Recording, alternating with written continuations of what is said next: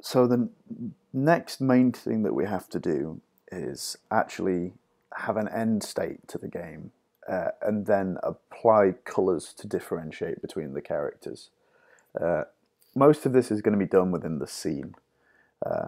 So the first thing that we're going to do is, if you noticed here, you'd just do it anyway. All of these are listed as numbers, so you know where to create these from for future reference.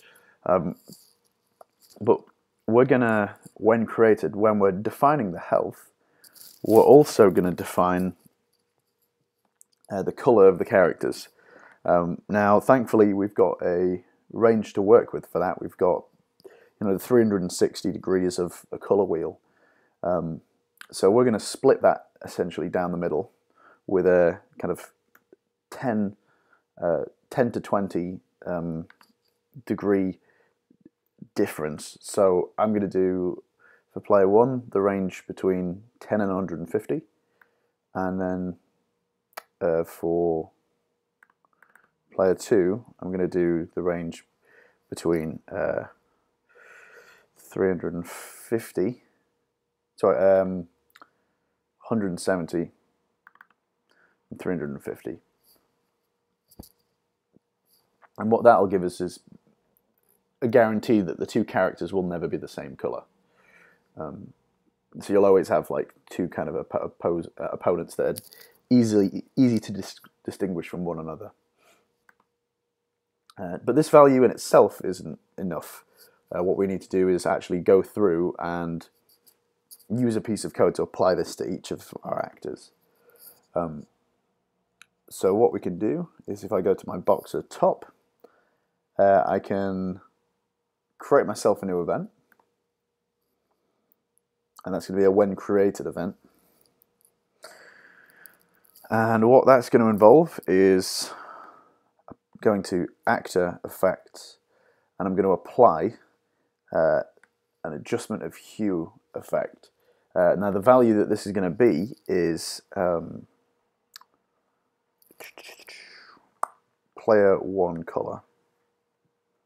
Now what's great is, once I've created this piece of code here, I can copy and paste this to each of the actors that are relevant.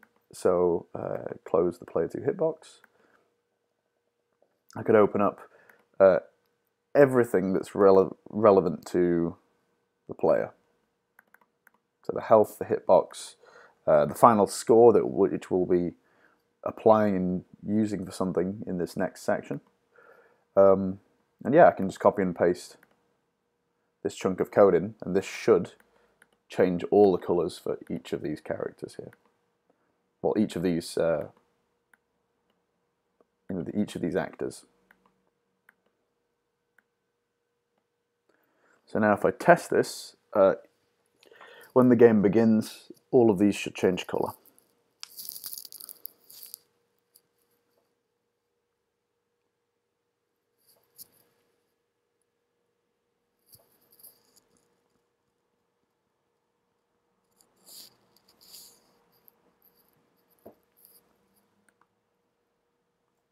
There we go.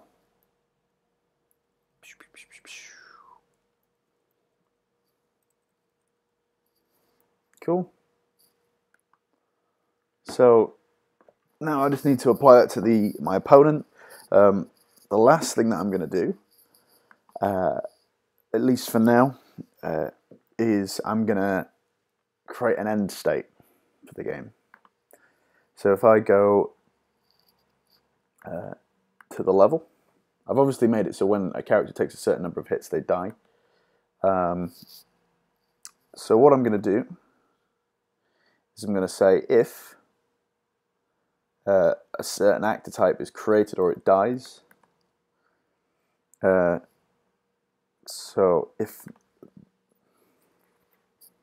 the box at the top, so the upper torso of the character is killed, we're going to essentially create an end state. And this is going to be essentially displaying that boxer 2 is 1. Now we need the coordinates of this to know where we need to place this on the screen. So what we can do is go to our level, select the object that we're talking about, place it where we want. So I'm going to put it about here. Let's get that nice and equal. And then I can find the value down here. So 80 by 16.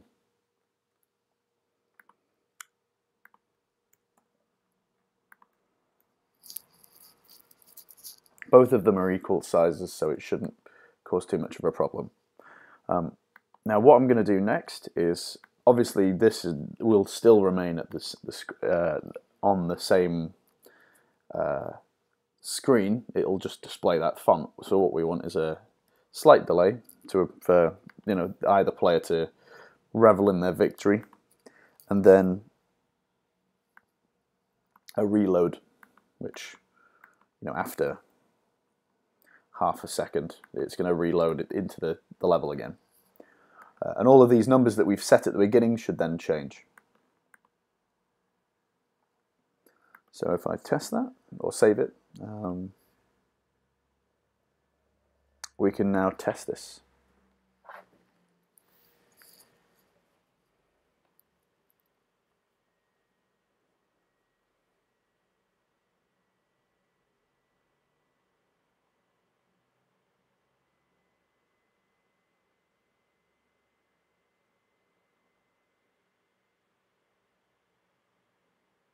Okay, so if I quickly run over with my other player, beat up my opponent, you'll notice that it doesn't actually end. The reason for that is because we used this piece of code here, but at no point did we specify that when the character left the screen that they were to die. If we'd done when our actor left the screen, then that piece of code may have worked. And the reason I say may have worked is because when the character leaves the screen, it becomes inactive. So there's a chance that before the code can run to say that it's left the screen, it could become inactive and therefore not run. So the two pieces of code that might be worth triggering or setting up to make sure that wouldn't happen would be making sure that the actor was always active, and also to kill itself after it leaves the screen. And that way, when we run this code again, it should work.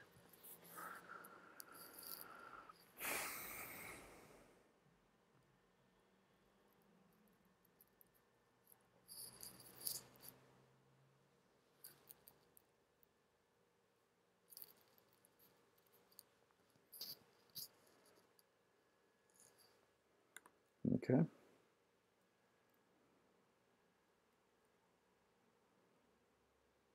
There you go. Sweet. So what I'm going to do now is I'm going to stop the video here, implement both for either side, and use this time to kind of think of if there's anything else that I need to explain as part of these tutorials. But I think it's more or less covered everything. But I'll let you know if there's anything else that comes up in the meantime. And if there's any cool features that I can think to add which aren't actually in the game, yeah, I'll add those in as well. Okay.